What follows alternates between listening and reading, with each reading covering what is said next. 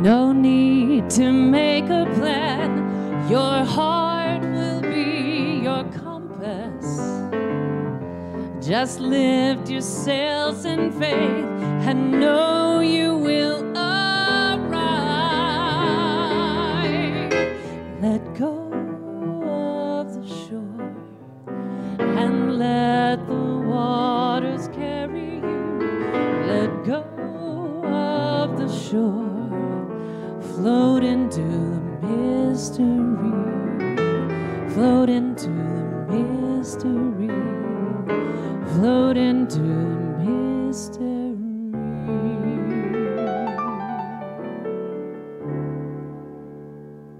Well, good morning, everyone. It's a little bit warm in here today, but it will begin to cool down. I've got the AC cranked way down so we can cool things down a little bit more. But we're changing seasons, obviously. You know, here we are getting ready for, you know, the Christmas season, and it's 78 degrees outside. And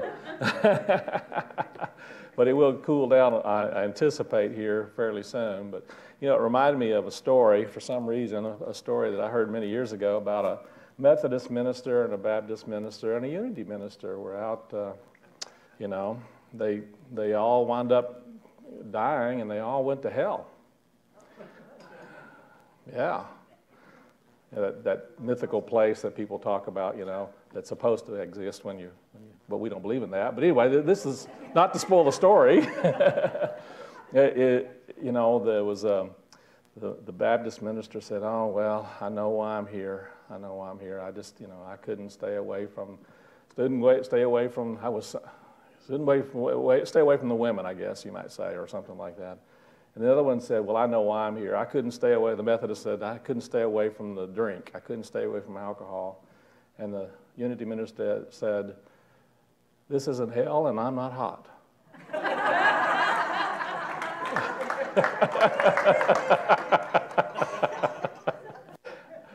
That's an old classic Unity story. I love that one, though. But, you know, it seemed pretty appropriate, actually.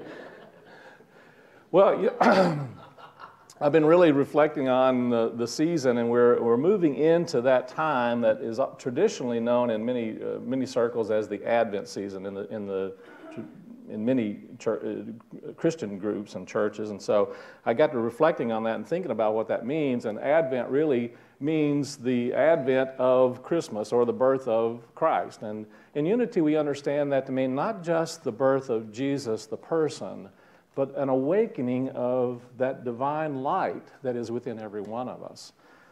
Jesus represents that Christ nature that is within every human being, within every one of us, that we are all created in the image and after the likeness of the divine. And so we're here to learn and grow and to experience and to express more of that light. The celebration of Christmas really actually was something that was developed to kind of compete with the pagans of that time, to try and draw them into the Christian faith. And so much of its roots has to do with, really is a part of paganism. And I don't see that as being a challenge, because it really is all about the light. And the light, really, you will find you'll find it in almost every religion in the world, that they talk about this understanding of coming back into the light. And it's a spiritual light that we're talking about. And it's an awakening of our unique spiritual nature. And every one of us has a very powerful and unique spiritual nature. And there are different aspects that we talk about and can grow in respect to that. In Unity, one of the things that has been adopted over the years in many Unity groups is an understanding of the teachings of Charles Fillmore about our 12 divine spiritual qualities. These are qualities that represent that unique divine nature that is within every one of us. It is our God-given potential, you might say. It's our possibilities for expressing and experiencing even more of our own unique divine nature. And the birth of Jesus and the personhood of Jesus is someone who shows us and is an archetypal image and awareness of what's possible within humankind. We're all here to not necessarily worship this personage of Jesus, but to follow the example of one who expressed and is expressing through his archetypal message, you might say, the possibilities of divine good. Jesus was a Jewish rabbi, and he was really not trying to create a whole new religion, but to really set an example for how people might really grow into another level of awareness in their own being and nature. And he grew out of this wonderful background that really helped him to develop and grow. And there's lots of evidence that he grew in ways that had influences from around the world, from many different religions, as a matter of fact. So in Unity, many, many years ago, Charles Fillmore, the co-founder of Unity, who was a great mystic, who spent much time in prayer and meditation, but was also a scholar in many ways, very much a biblical scholar. And he developed a way, and through his prayer and meditation and intuition and study, he studied the Kabbalah, he studied Eastern religions, he studied all of these major mystical teachings. And through his time of meditation and prayer, he got an awareness and an understanding that there are basically 12 unique spiritual qualities and characteristics that make up this divine nature that expresses through humankind, that expresses through the Christ consciousness, that expresses through Christ. And there are symbolic references to that throughout the New Testament, but also in the Old Testament. The 12 disciples were symbolic of these 12 spiritual qualities. He saw and was able to glean from the writings that these qualities were in each of the 12 disciples, but also the 12 tribes of Israel. Of course, there's also the 12 signs of the zodiac, and the number 12 is a very powerful spiritual, mystical number, and it represents completeness on several different levels. It represents completeness and wholeness on different levels. Does that make sense? And so we want to talk a little bit about what does it mean to develop, and how do we go about developing these spiritual qualities within ourselves. We want to explore this.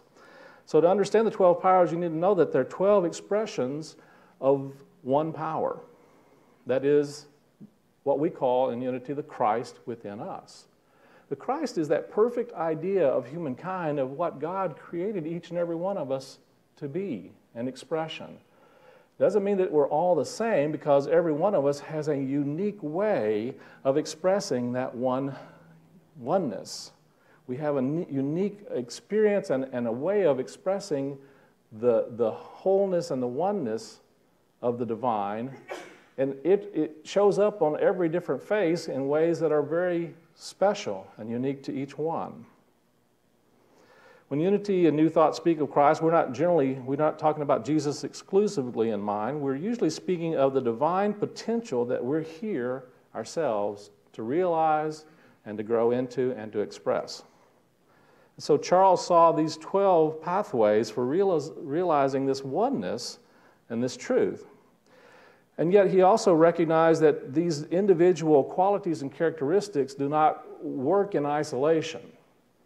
They work together, and generally they work together in pairs, but they also work together as a collective, and that if we're short on any one of them in some way, or we haven't developed in some way in any one of them, we'll find that life is not necessarily in balance.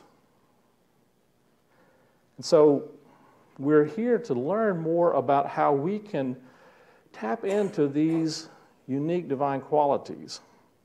Now, I talk about these qualities, and I want to share that, in Unity we also understand that everything is basically, there's only one nature, there's only one substance out of which all things are created and formed. Charles Fillmore calls this divine substance. That divine substance is what makes up everything that we experience and see out here in the world, including our physical bodies, including basically everything. More current terms, we talk about this substance as energy.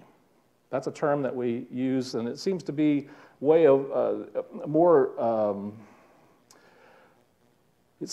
more current way of understanding this divine substance, because energy really represents a vibration, right? Everything that is energy is a vibration.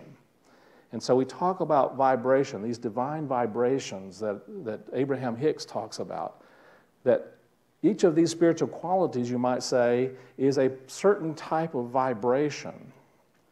And it's a vibration that really helps to manifest and bring these qualities into existence and into experience in our world.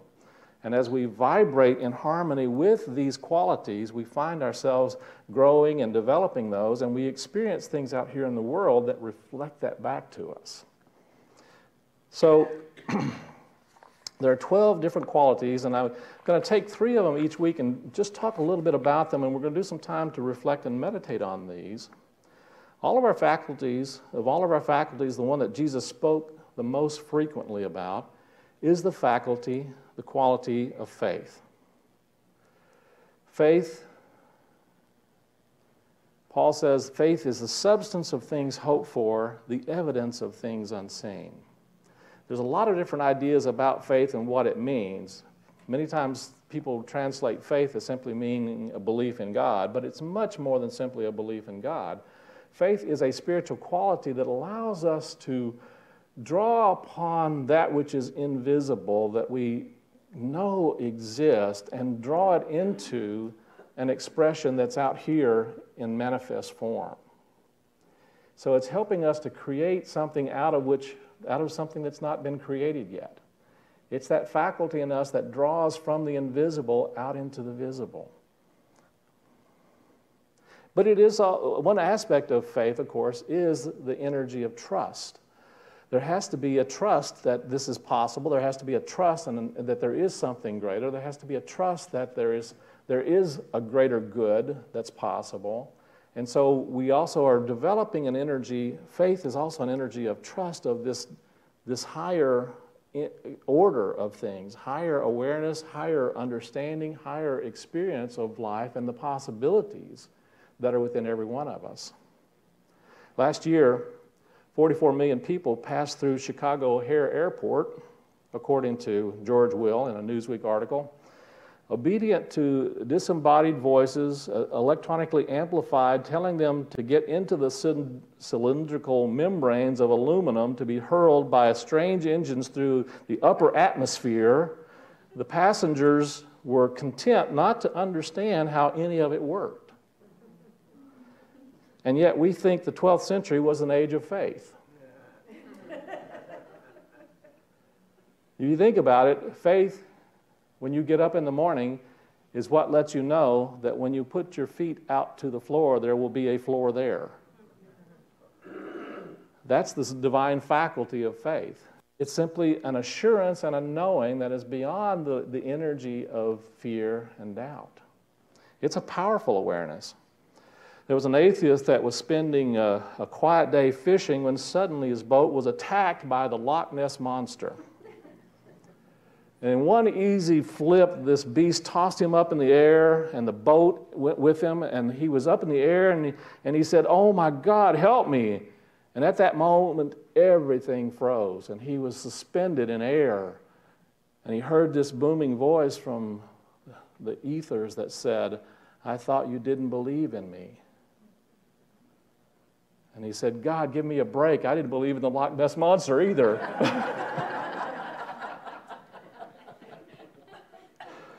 Sometimes we have to have evidence to strengthen our faith. So one of the things that we do is, faith is something that we can actually expand and grow and practice and build within ourselves. It is something that we can strengthen by taking steps of faith. I think I'll share with you one of the big steps of faith that has been absolutely a blessing and a miracle, in all honesty, was a step of faith that Julie and I took to leave the Northwest and to come to Austin, Texas, 3 years ago. And it has been such an amazing blessing for us to have taken that step and to know that there was something that was here for us that was really calling us.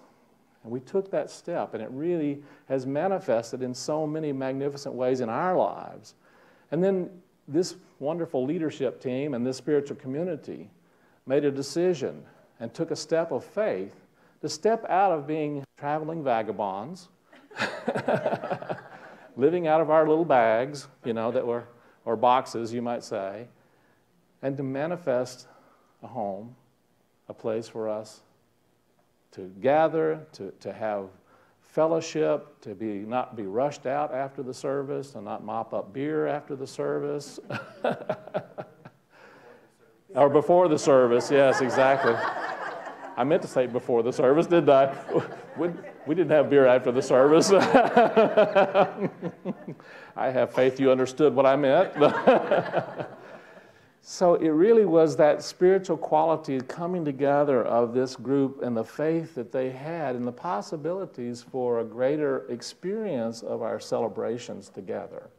And this, you look around and you're seeing the fruits of that. Thank you, God.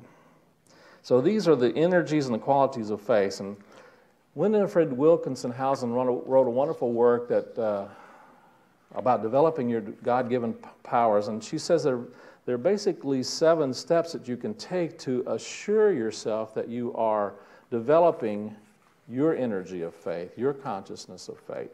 One is you have to have assent. You have to be willing. I've heard the saying that faith is the willing suspension of disbelief. It's a willingness to let go of your doubts. It's a willingness to let go of your disbelief. So ascension. Then the next step is actually having and focusing on the belief. Focusing on what you truly want to experience as opposed to what you don't want to experience. This is the powerful use of the energy of faith. The next one, of course, is trust, and we mentioned that earlier. I came across another great story about this. There was a man who got lost in the desert, and after wandering around for many, many long days even, his throat was very dry, and the time was, very short for him. He knew that he had to find water, and so he made his way over and found and saw a shack in the distance and made his way to the shack, and there at the shack was deserted, but there was a well pump, and he saw next to the well pump there was a bucket of water, and he thought, oh my, thank God, water. But there was a note on the bucket, and it says, pour all the water in the top of the pump to prime it. And if you do, this will get you all the water that you need. And so the man had a choice to make. If he trusted the note and poured the water into the pump, it's possible that he would not have any water to drink, and he would die. But there was a possibility that if he poured it all in there, it wouldn't work anyway. But he made the decision to pour the water into the well pump, to prime it. And then he began pumping, and nothing happened at first, but as he kept pumping, water started pouring out. And he had enough water not only to drink, but to take a shower. He washed himself, he washed his clothes. He had water flowing. This is the faculty of faith at work. He had faith that this person who left that note was there as a blessing. You and I have notes laying around all over our lives. How often are we paying attention to those notes and the possibilities of greater good? The possibilities of greater good, rather than taking the immediate step of satisfying our wants and needs. Sometimes there's a time and an opportunity to stretch, to experience more. The next spiritual quality we want to talk about is the spiritual quality of strength. The spiritual quality of strength. Developing our strength is more than just physical strength. It is that as well, but strength is the vitality and the endurance of being, of heart and mind and spirit, to be able to endure. The word that I like to really relate to the spiritual quality of strength is steadfastness.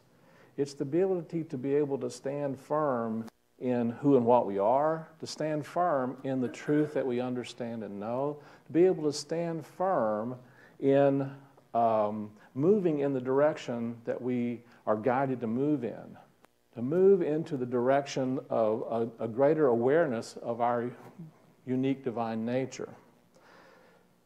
Strength is, of course, closely aligned with faith.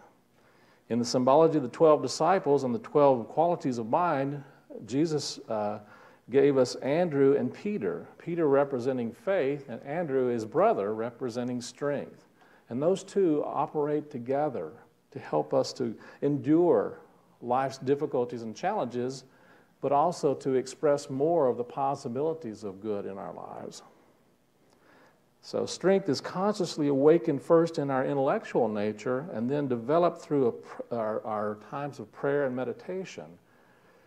It's only through the practice of this energy, this quality of strength, that we really can begin to experience the ability to overcome. And that's how I really define strength. It's the ability to overcome whatever resistance we have, whatever challenges we find ourselves faced with.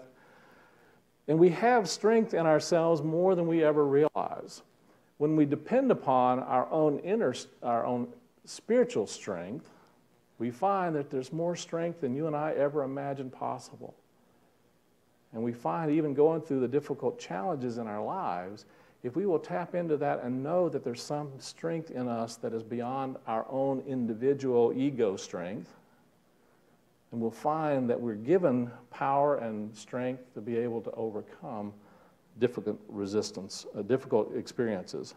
So here's some steps to develop strength. One is non-resistance.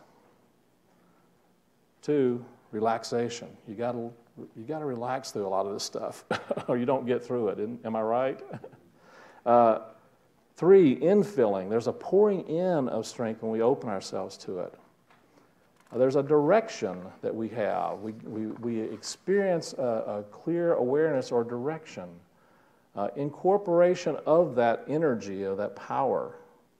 And then just really tapping into the experience of the strength that comes through us. It comes through us in those times when the car gets turned over and the child gets locked under it, and the mother comes in and picks up we've heard stories about this over and over again. How did that happen? How is it possible? The human doesn't have the strength to do that. But there is a strength that can come through us when it's necessary and when it's needed. And that can be within each and every one of us. It is within each and every one of us when we open ourselves and don't hesitate to use the power that can come through us. One day there were 3 men walking along, and they came up to a raging river.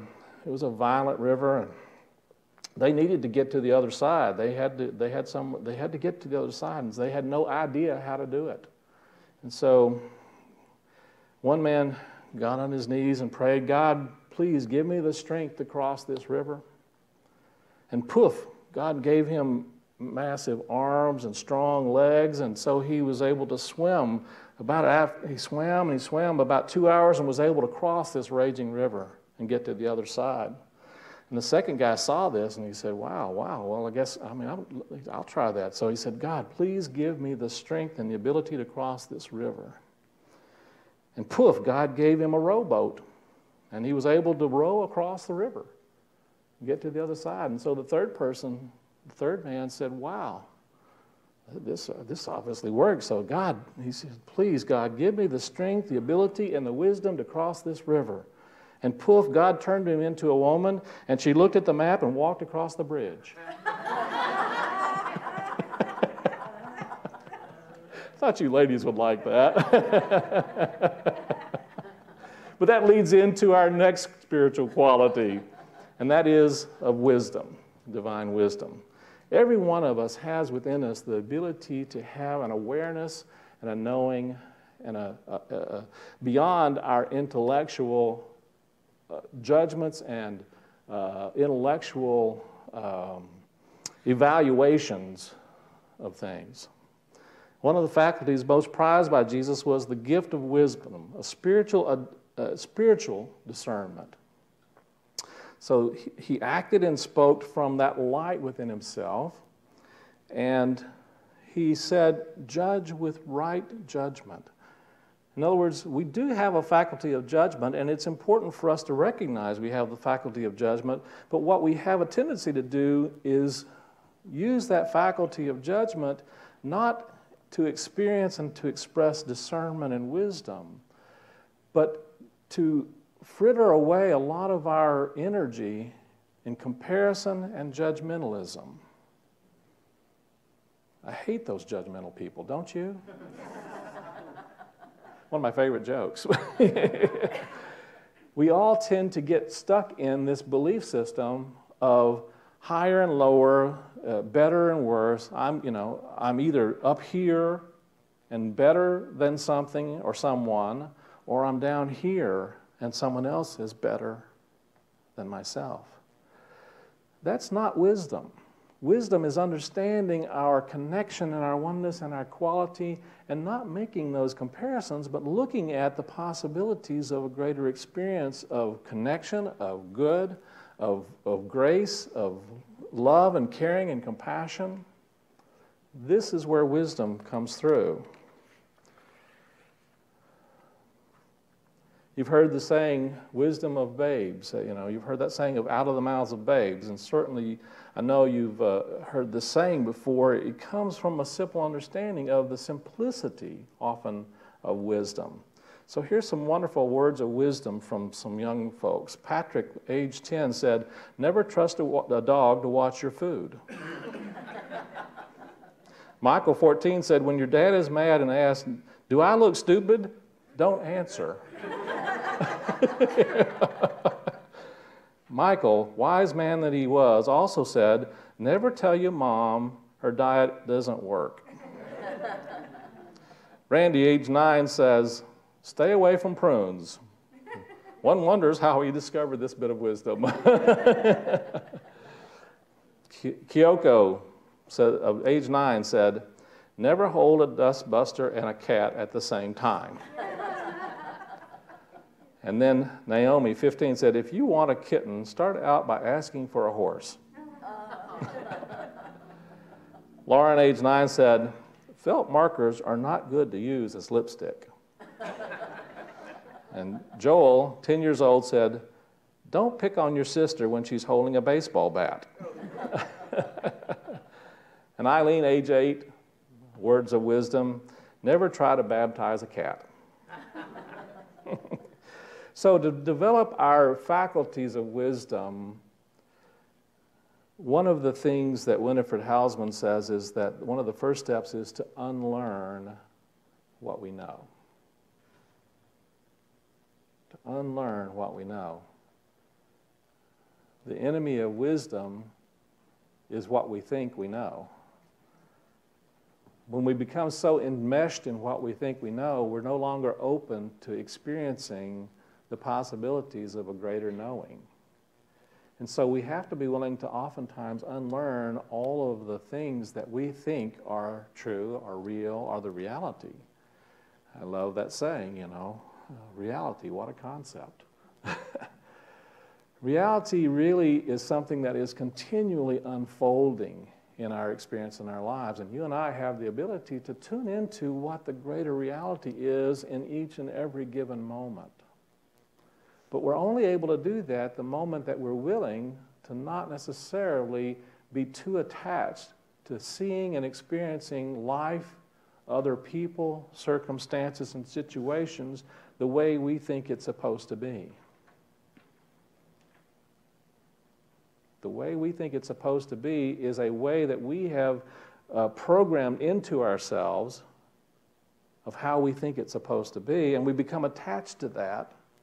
And it's not until we really begin to let go of how we think it's supposed to be that we can be open to the possibilities of what it can be.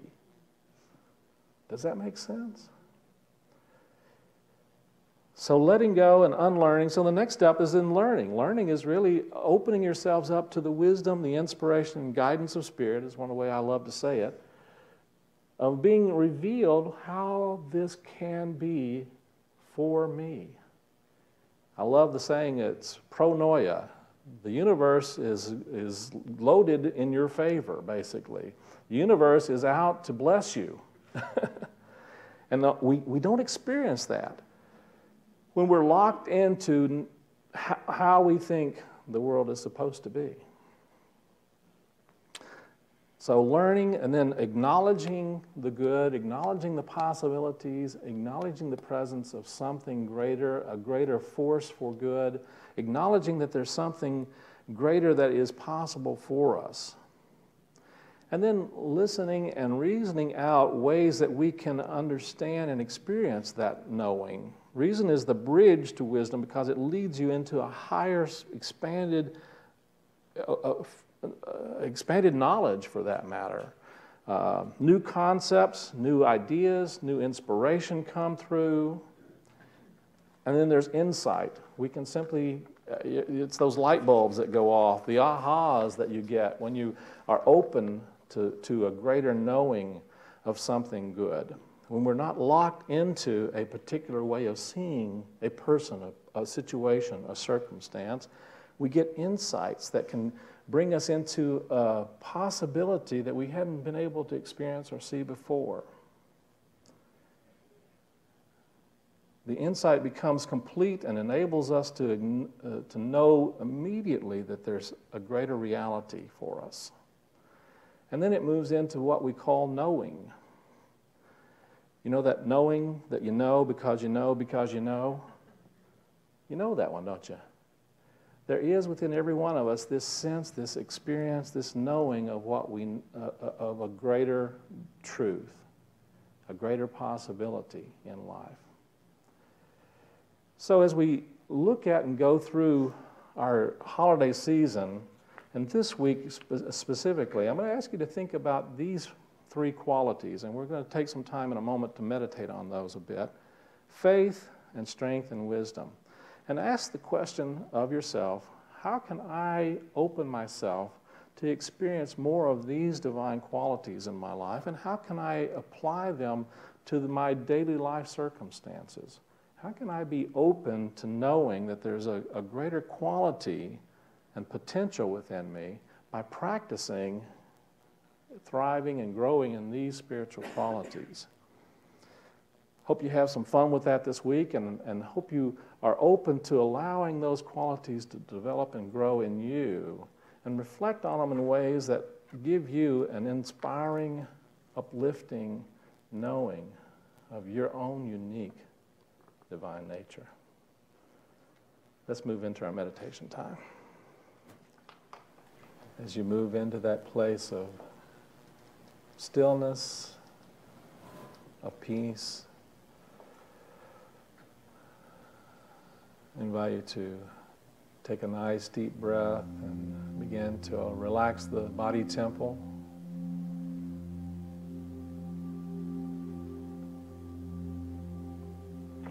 As we relax the body temple, we open our hearts and minds, our whole being, to an awareness of these qualities of spirit, these qualities that allow us to experience and express more of our unique divine potential. Breathing into the heart space, expanding that heart with feelings of love and joy and wisdom and compassion, care.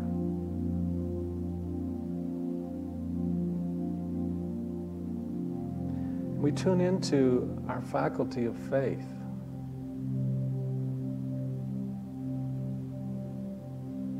The faculty of faith,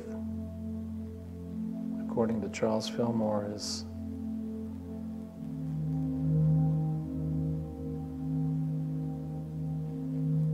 right in the center of our head. It's an ability to see beyond appearances and to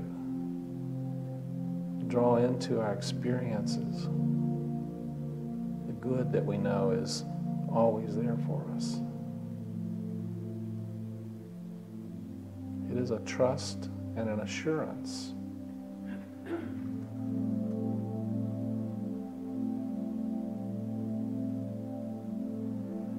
And our affirmation for faith is, faith blesses my day and paves my way. Faith blesses my day and paves my way. Just see the way made clear. With faith and assurance of a greater good. A greater experience of abundance. Faith in the healing power of Spirit. Faith in the ability to experience love and relationship connections. Faith that all things are working for our good.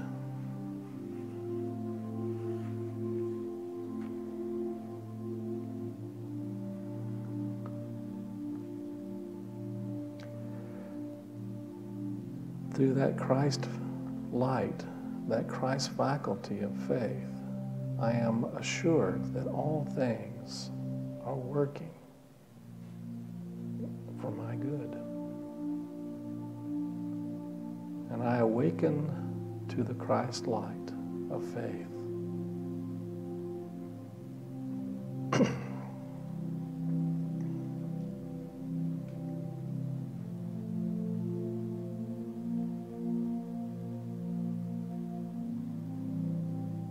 We tune our energy, our awareness, our consciousness into the vibration of strength,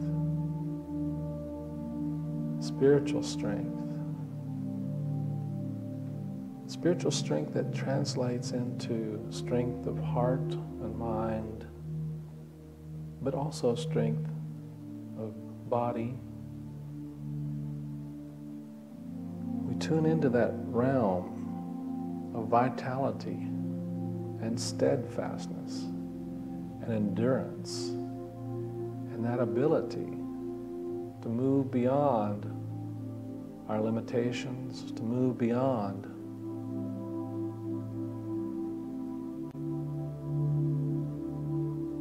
our fears, our doubts, be beyond all resistance.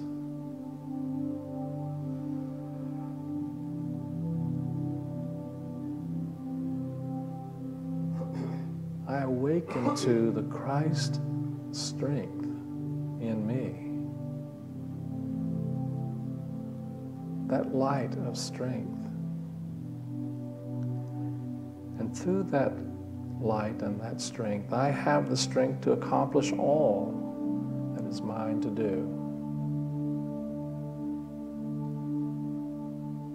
Silently affirm and feel this for yourself. Be open and willing to let this be absolutely true for you. I have the strength to accomplish all that is mine to do. I also have the strength to let go of that which is not mine to do.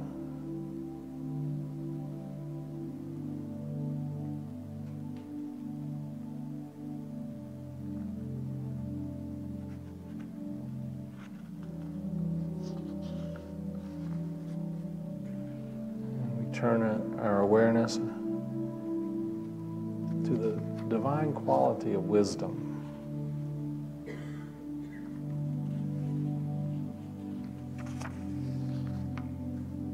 Through the Spirit of God within, that Christ light within, I am guided by divine wisdom in every thought, every word, and every action.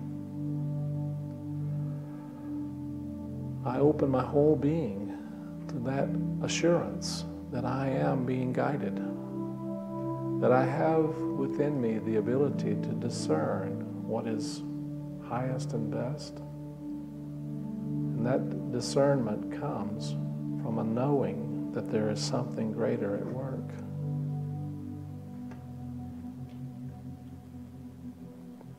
I judge with right judgment, with a discernment of oneness, a discernment of connection, a discernment of wholeness, a discernment of rightness, that all things are in an order and that all is working for a greater good.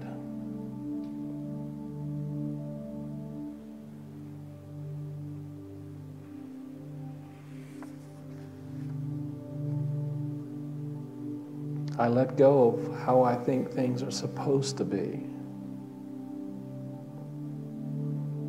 And I open myself to the good that they can be.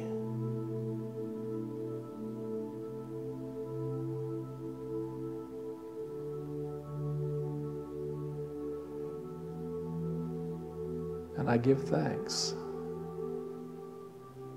for the divine quality of wisdom expressing through me.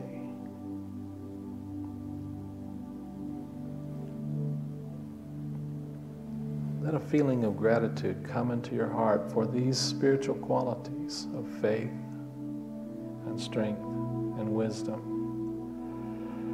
And know that you are right now being uplifted, that you are being expanded, and you are growing in your experience and knowing and expression of these beautiful spiritual qualities.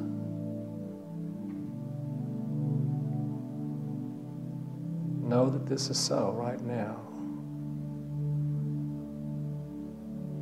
And so it is. Thank you, thank you, thank you, Blessed Spirit. Amen. Let your awareness come back into this room, this time, this place. Let yourself take a nice deep breath. Take another nice deep breath. And when you're ready, gently open your eyes.